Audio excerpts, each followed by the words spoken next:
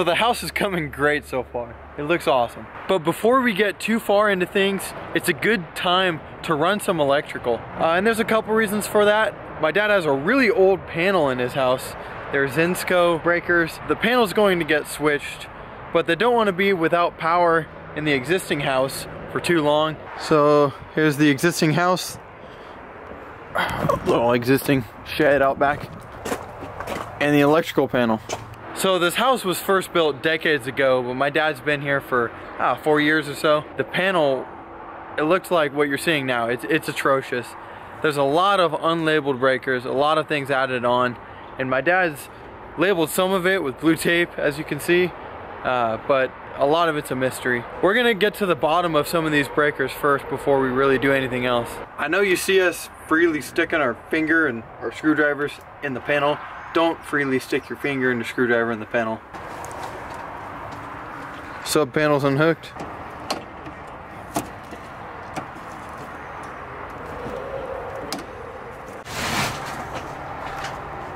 Okay, we got our meter out.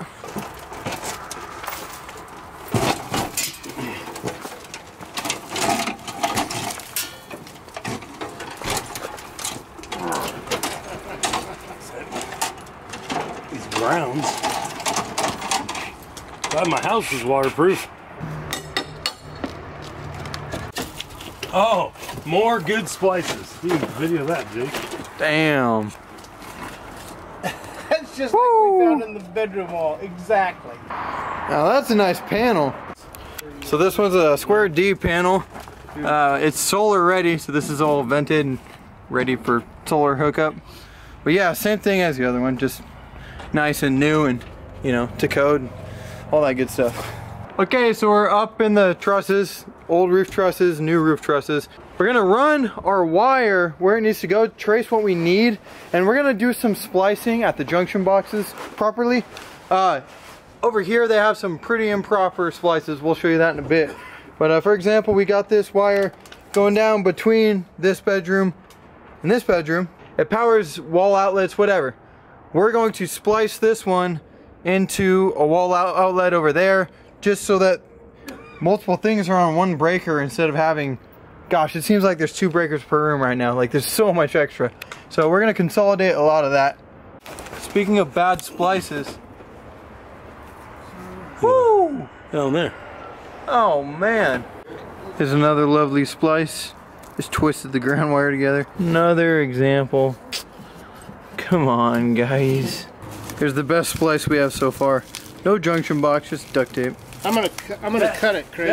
That makes the Zinsco panel look safe. So we got a lot of these unnecessary wires out of the way. The ones that are going down into the wall, we have them pulled up so that we can get them, again, over these studs for when we raise the ceiling later, over the bottom of these ceiling or roof trusses. We're gonna run a few wires down to the box, the new box, and run it down to where it goes into the wall and splice it together with an actual junction box, not just wires wire nutted together and duct taped around them.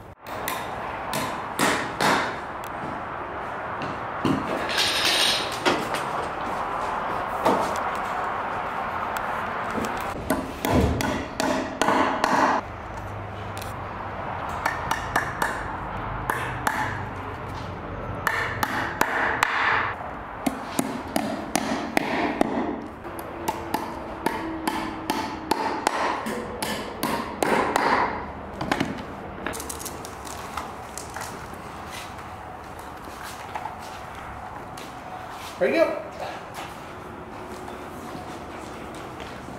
Okay, time to pull some wire. My dad's got a few runs going. Okay, so far we have 12 twos and 14 twos. And then we have that black wire, which is 8. Oh, this is number 2 wire. And this wire is going to the sub panel that will go on the other end of the house. It runs down, it's gonna go inside that wall. And it'll be done later, that's for the new part of the house. But for this old part, just getting ourselves hooked back up to power, got these runs made. We got one more run of 12-3, and then we'll be good to go. These are just lying down there for now. We're going to wire them into the panel and pull them up tight to the corner of the truss and strap him in place. Got some lunch, now we're ready to get back to work. Now we are wiring our runs back together. We're going to not do the right thing, and we're just going to wire nut them as they are. Again, this old part of the house, my dad, again, this old part of the house is still being lived in. So before we get all the finished electrical work done, we need to just get the lights back on, refrigerator back running. So that's what I'm doing right now. Later, we will make things permanent, nice in junction boxes and the way it should be done. Here's one of our drops for this guy right here, which I just stripped back. This is 14-2, so 2 wires plus a ground, hot, neutral, ground, and number 14 wire, so good for 15 amp circuit.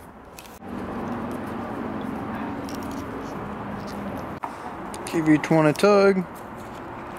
We're good. Again, temporary power. We'll get this all straightened out later and then make it permanent. But for now, got to get the lights back on.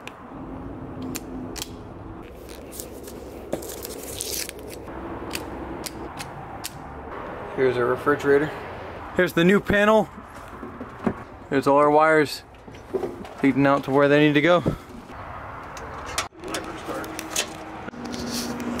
And there it is. Wires run all the way down to the new panel. Got this wire coming down for all of our temporary makeups. Again, these are not staying. These are not legal, not safe. But for now, it gets the lights back on. Yeah, look at that. We got a bunch of crazy crap spliced together, but hey, lights are on. See? Lights are on. Yeah, buddy. Didn't show, but we did a little bit of work getting some plugs prepped. Here's another one that we got prepped. Careful, it's hot. But yeah, this one will get a GFI plug eventually, but not now. Here's the old freaking panel and the new panel. Got our meter back in. 200 amp main is on, and we are rocking. So yeah, for a lot of those home runs, or that is on here, 30 amp on as well, and 220 amps. And this is enough to keep us for a little while. Eventually we'll have AC here and hot water heater. There's an instant hot water heater, and it uses 2 40 amp breakers. Quite a bit of power on that one. That's it. So again, this is just the temporary wiring for now, but it's a really big step because we did a whole entire panel switch out. I mean, that's a big deal. A lot more to add, a lot more breakers to add. We still got around the 100 amp sub panel wire to the other side of the house. We have quite a bit of finished electrical to do, but that'll come later. We'll have another video for all of our finished electrical, every bit of electrical that goes on in the new portions of the house. But yeah, this was awesome. So glad that we got this done today. And yeah, thanks guys for watching. We have a lot more to do on this house. I mean, it feels like we're just beginning, seriously. So stick around, and yeah, let's get this thing done.